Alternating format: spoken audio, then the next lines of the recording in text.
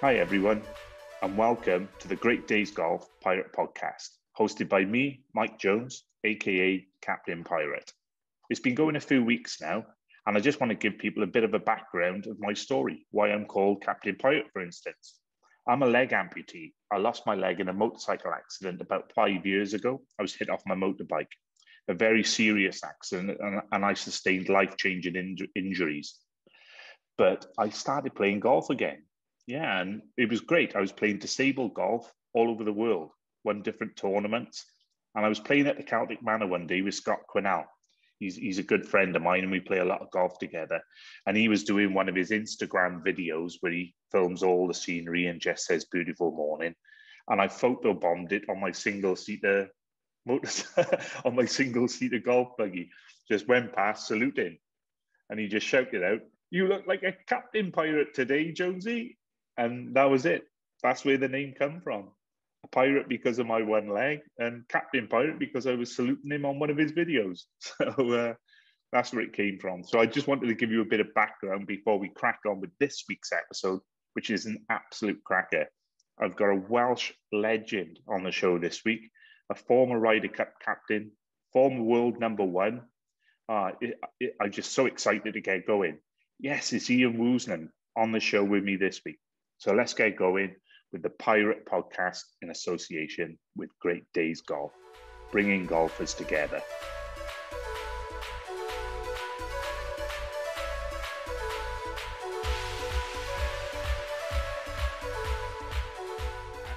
Joining me on this week's podcast, I'm delighted to say we have a Welsh sporting icon, former Ryder Cup captain, world number one, and major winner. And he's got an OBE to boot. It's Ian Woosnam. So welcome to the podcast, Ian. Thanks, Mike. And how was the times been these last few, say, 6 months or so with lockdown? Has it been the same for you? I think it's in Jersey you live in now? Yeah, in Jersey at the moment. Usually at this time of the year, I'm in Barbados, nice and warm. But it's funny enough, Mike, I left there pretty well a year ago. So it's been a lockdown for a year for me, pretty well, but a little bit different in Jersey. We are a little bit more advanced than what you are at the moment. It's, we've only got I think we're a population of 100,000. We've only got 7 at the moment, something like that. Oh, so it's very that's good. positive then. Yeah, and we're sort of back in the restaurants and whatsoever, so we can get out and mixing and everything. So, well, you very kindly invited me last year to come over and play some golf, but unfortunately, the COVID situation happened that just messed up everything for everyone. I was so looking forward to playing some golf in Jersey, with you obviously, but in Jersey itself, because I'd never played there. So I don't know if people realize how many fantastic golf courses they got. Is there one particularly close to you that you're fond of? Well, yeah, it's called Lemoy, and that's where they always had the Jersey Open there. But right. We also have the Royal, which is where Ari Varden started playing his golf and was born there. You learn something new every day. Yeah, so Lemoy is it's a really good golf course, nice to play, and I've been here for 30 odd years, but been coming to Jersey for a long time, playing the Jersey Open, and managed to win it one year. I think it was 1987, and I had the opportunity to come here, to move here, and I took it with both hands because it's a beautiful island, and it's a nice place to fetch up your children. Well, hopefully we can get our game in sometime soon. But the Legends Tour, they're back in Jersey this season. Is that still on, or do you think COVID has affected it?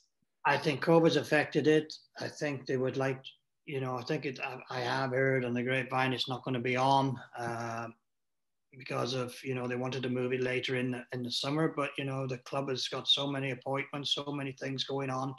It was difficult to manage to get it into a schedule. So I think what they want to do is make sure they want to do it absolutely perfect, and I think they're going to move it to next year to really. Yeah, as you know, like I've met you out a few times traveling, and when I'm on my golf days and doing my disabled golf, I remember the first time I bumped into you at I think it was the Forest of Arden, where we had spoken, but first time I met you properly, I was in the practice bunker, ready, getting warming up for the pro-am, and you came across to do your little bit of practicing. I don't know if you can remember, but I think I chipped 2 in and hit the other 3 about 6 inches. And you went, I hope you're not playing tomorrow. And then just carried on with your chipping. And damn, all I want to say is thank you, because that really boosted my confidence. I thought, if Ian Woosnam is saying that about me, then I'm doing the right thing. But I don't know if you can remember that, but it had a big impression on me. Anybody who holds 2 and then knocks others close, I think you might be winning the tournament. Might be just playing in it. Well, I didn't play that well in the pro-am, man. I was a bit too nervous. You always waste them on the practice ground. See? Yeah, that's it. So this the first topic I really wanted to get into. Lots of people know that you live on the border between Wales and England, and the golf course you played at was important, and the farming background and the strength in your arms and how far you hit the ball. But I haven't heard this in any of your interviews. Who were your golfing heroes when you were growing up? Or heroes in your local area, maybe, if it wasn't a golfer? Well, obviously, when we started getting a TV, and it was black and white when we first had one, and then we got a color. And my dad was always a great sportsman. If he was a farmer, but he played soccer, football, and he always wanted to be a boxer. That's what his passion. But his parents said, "No, Harold, you're going to be a farmer, and that's it." So yeah, he always promised if he had any children which was any good at sports, he would support them as much as possible. And he did that, and he took me around everywhere. And we always used to watch the TV, and it was always the big 3, wasn't it? Jack Nicklaus, Gary Player, and Arnold Palmer. But I think it was Gary Player, because he was always the smallest and against the big ones. So I had that sort of he was one of my heroes coming up. But I got quite a few, Tom Watson was one of my heroes. I just wanted the way he swung the golf club, the way he went about his business. He was a very aggressive player, and that's how I wanted to play the games. So, you play to win. Yeah, that's the bit that you emphasized on me. I spoke to you. I just got to #1 in the European Disabled rankings. And I asked you a very quick question. Once you get there, how do you maintain it? And I remember you saying you've got to have that hunger. You've got to have that hunger to stay there. And I'll never forget that, and that aggression.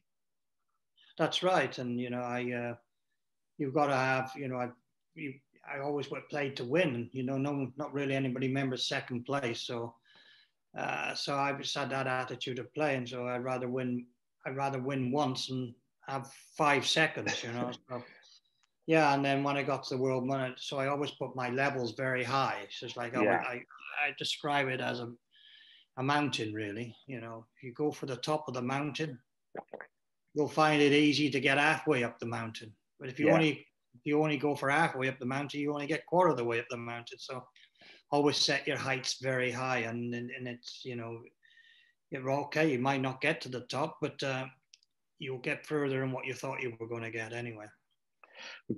We were talking about heroes, and you mentioned, Jack and Gary and Arnold. So this leads me into the next thing I want to talk about, and that's the magic of Augusta. When you finally got to play there and you're emulating those heroes, is it as special as people say it is? When you get to Augusta and you're driving down you're just driving down, the road outside Augusta, and then you drive down Magnolia Lane, and you drive up down these Magnolia, and there's practice ground on the right. It used to be, and another little practice ground on the left, and you drive up, and it's just sort of not smallish, old-fashioned building, not that big, and you think, well, this is, it looks great, but it doesn't look very big. And then all of a sudden you go into the clubhouse, which is, like an old Southern house, really, Georgian house. And you go in, and then all of a sudden the other side is this. It's like, imagine what it's like going to heaven, I would have thought. Yeah. And all of a sudden you're up at the top, and you're looking down at the course, and it's just melanders all over the place. And you can see, 5 or 6 holes from one maybe more from one spot from the clubhouse, and especially it's obviously completely different when all the crowds are there, and you know, it's just like walking into the Garden of Eden. Eden, Oh, that's how wow. I got it. Yeah, so it is very special every time you go there. So are you hoping to go this year? Yeah, not a year last January, I had a back operation.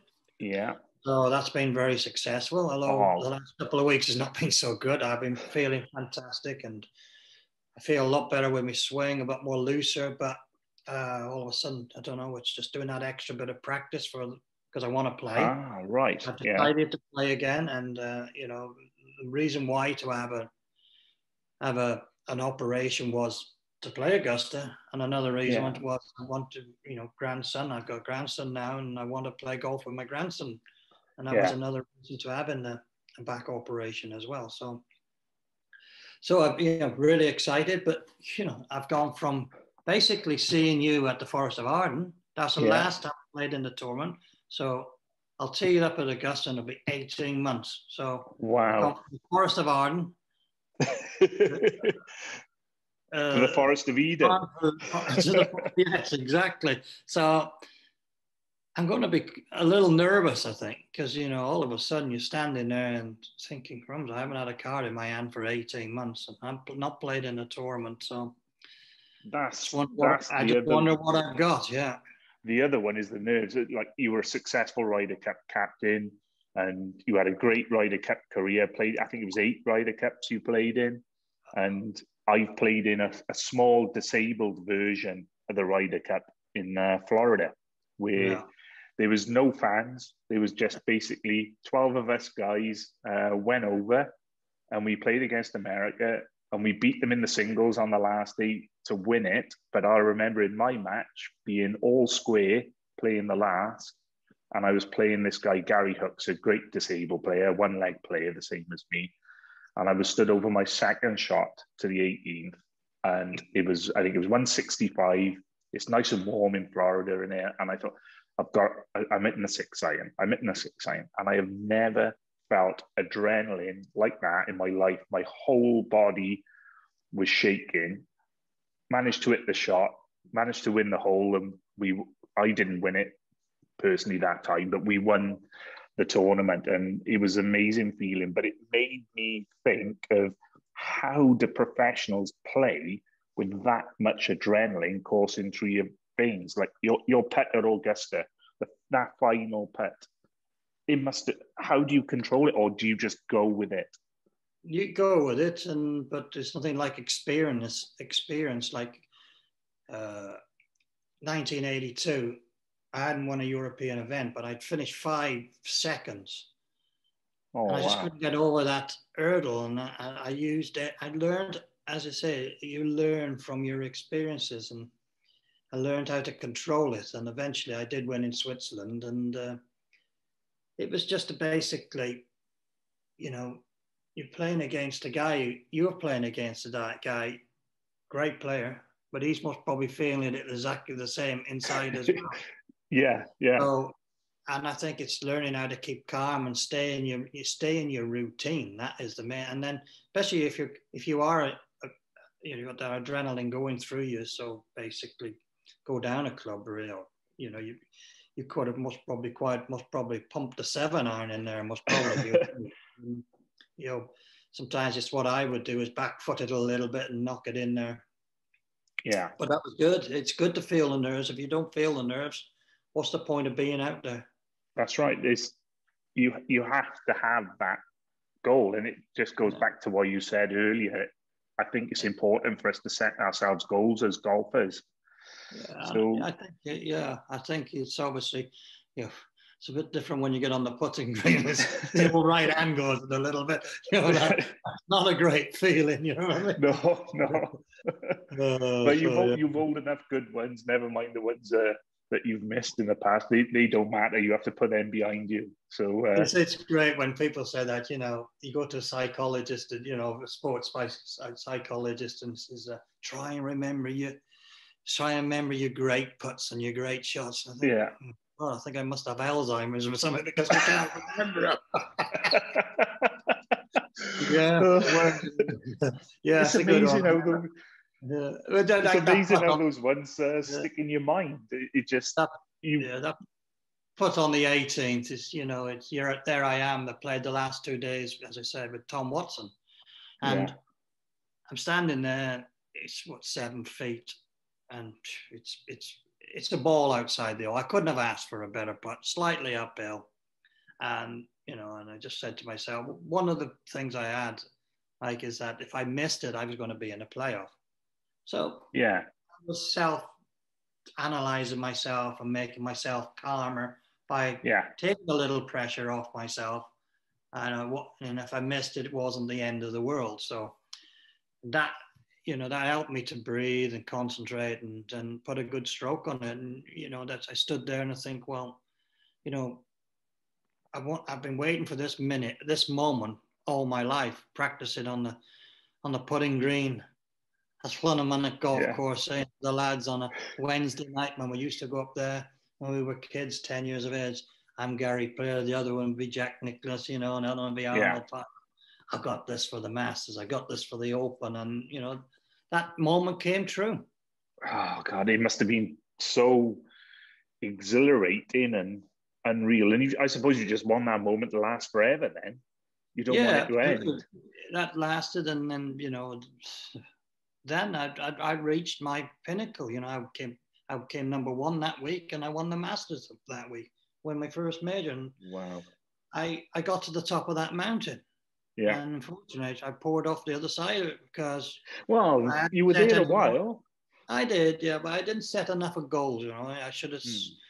For some reason, I tried to change things. I tried to change my swing, and I thought, now I look back, that was a great big mistake because Yeah. at the time I seen what Nick Faldo was doing this, and I thought, he's winning major. I needed to be a little bit more consistent, and Yeah. it backfired on me. And you're traveling around the world, and there's a lot of pressure on you, and a lot of media. I see these Yeah. guys doing it now. I don't think it might have been different. I might have been had to have done it, and I would have accepted what they do now. But Yeah. I find it very difficult. I just, if I shot a 77, and because I'm world number one, I've got to go and talk to the press, and I'm saying, why I got to talk to the press? I'm Mm. 77. I found that very difficult. Yeah. Uh, but that's something you have It's to do.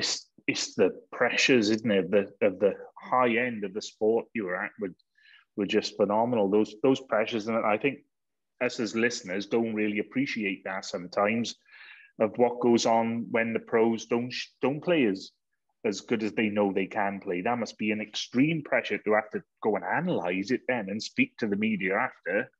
I couldn't think of anything worse. All I want to do when I shot an 85 or something, Yeah. and I want to drown my sorrows. But Yeah, well, that's trouble. You have to go there. They do give you the space to do it now. You've yeah, seen times with Monty.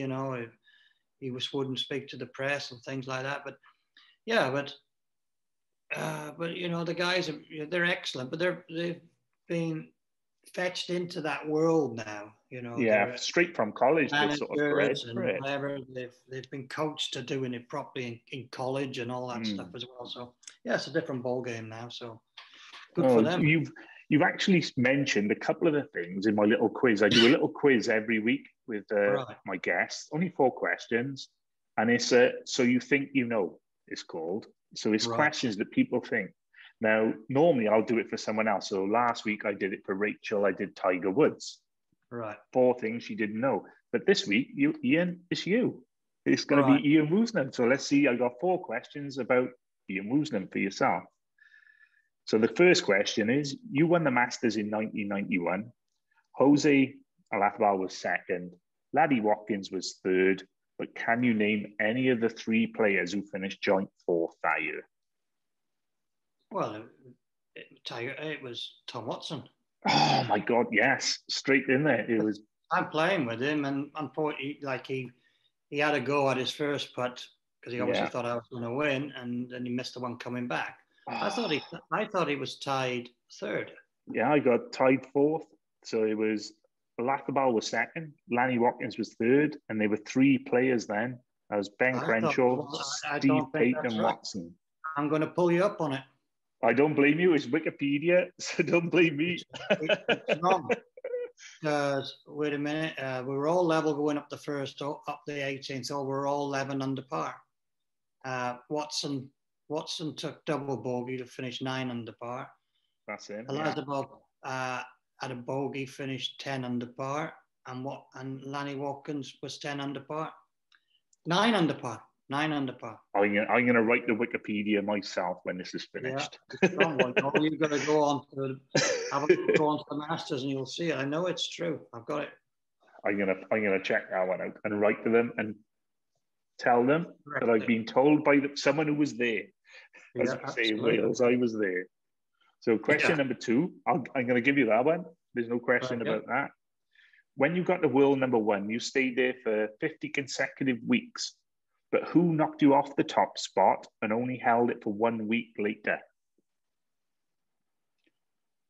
There you go, Fred Couples. Oh, yes. You're on fire. I can't believe Fred was only number 1 for a week.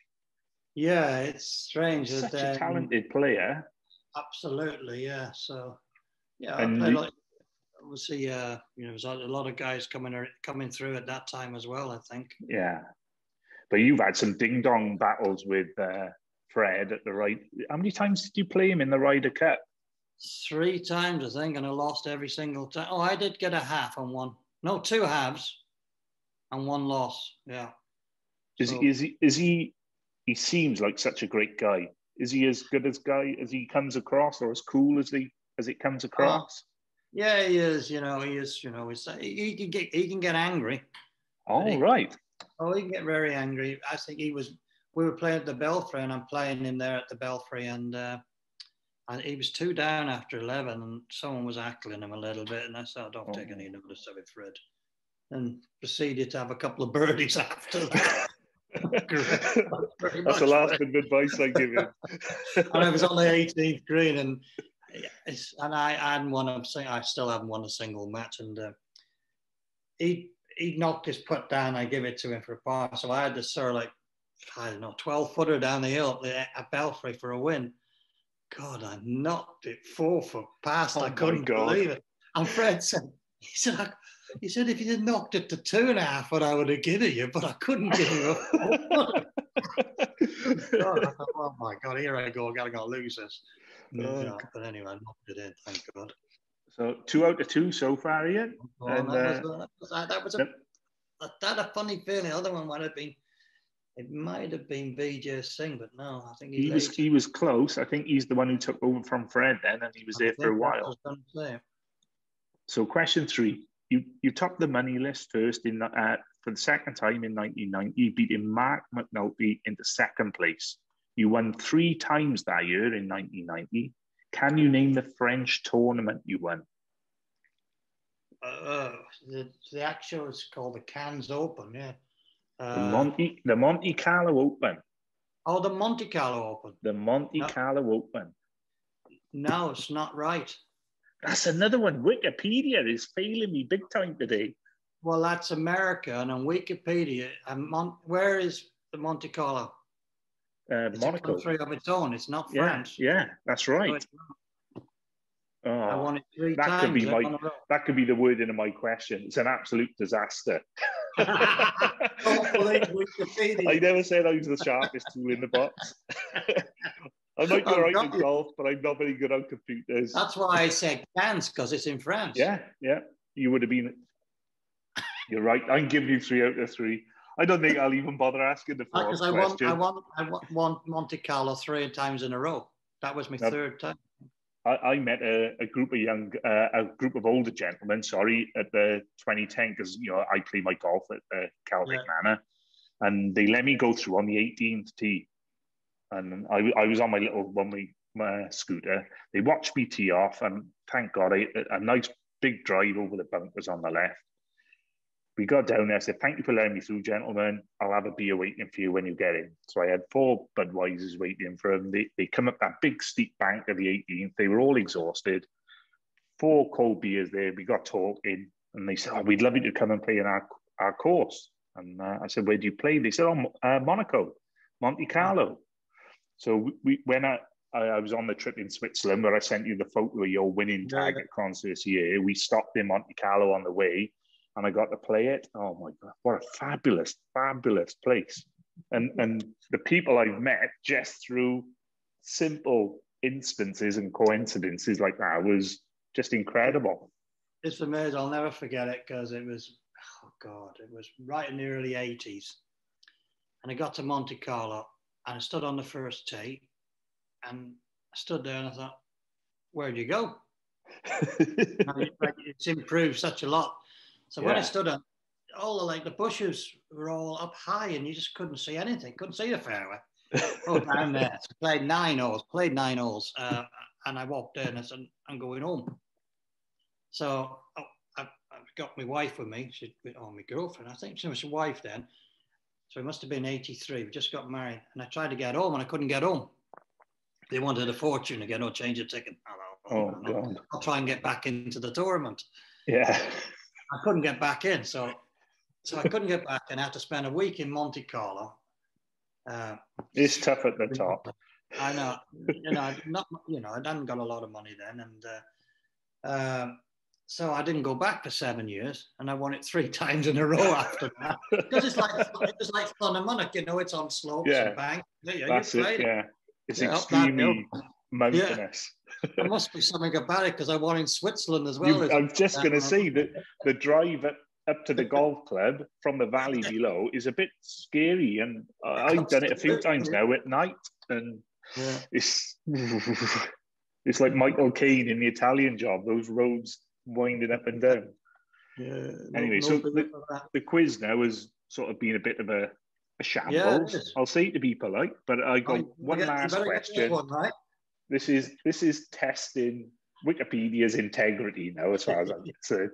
So you came close in all the other majors as well, but what year did you finish 6th at the PGA Championships? What year? Yeah. 1986. Oh, no. Wikipedia, 1989.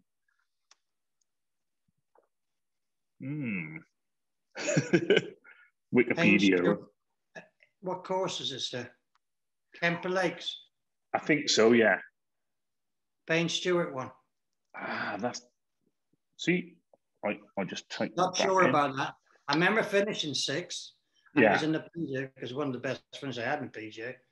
I usually withdrew or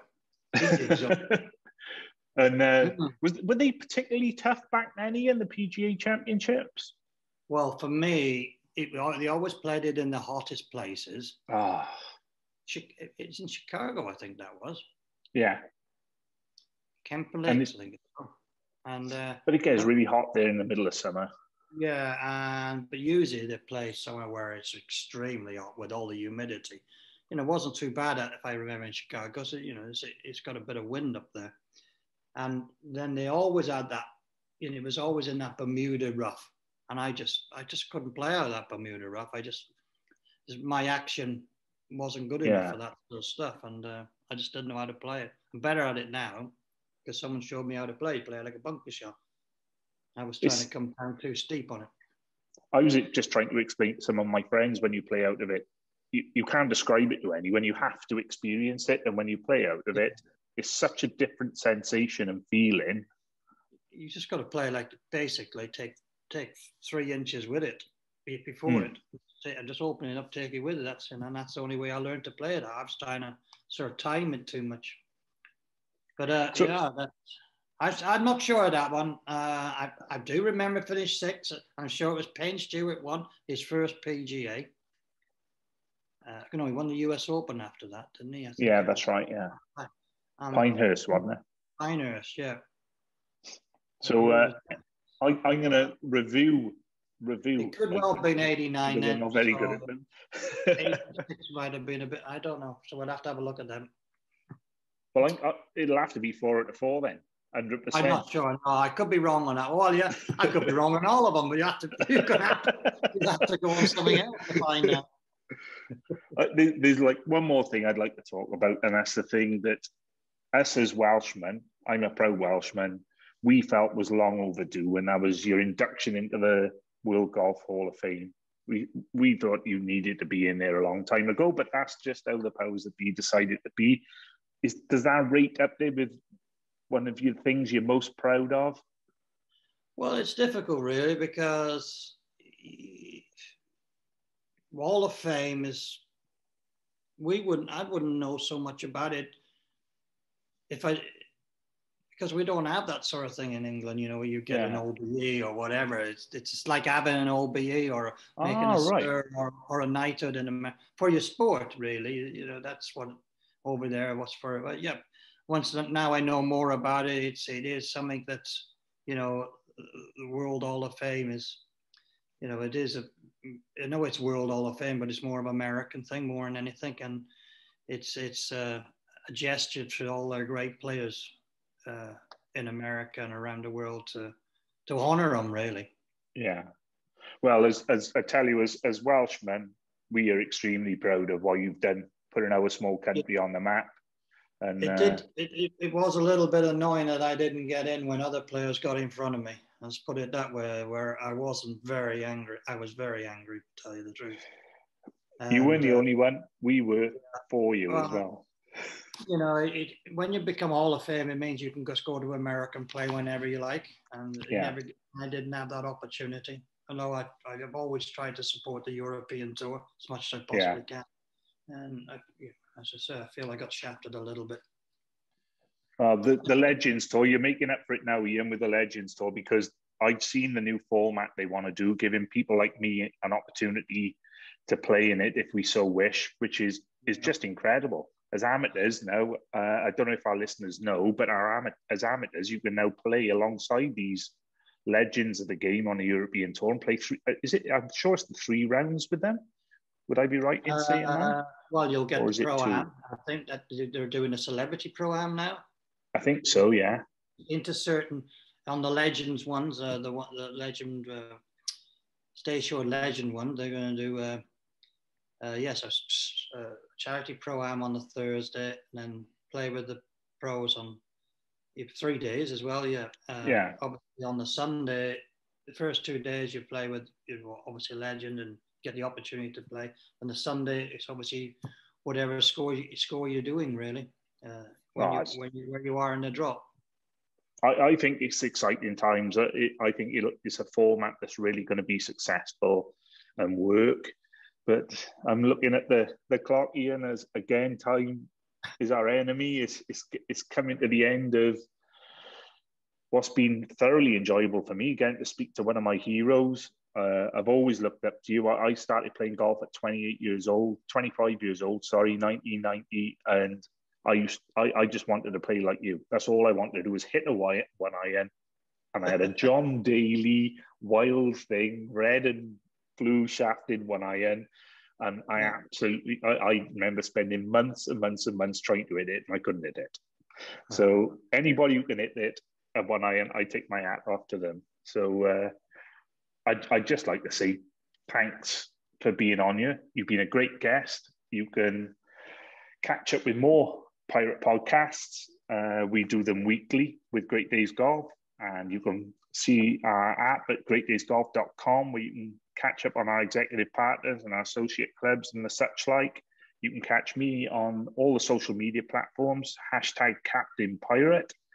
But from the world famous Ryder Cup captain and Welsh superhero, as far as I'm concerned, Ian Woosnam, thank you very much for being on the podcast. It was great chatting, and hopefully I'll see you on the fairway soon.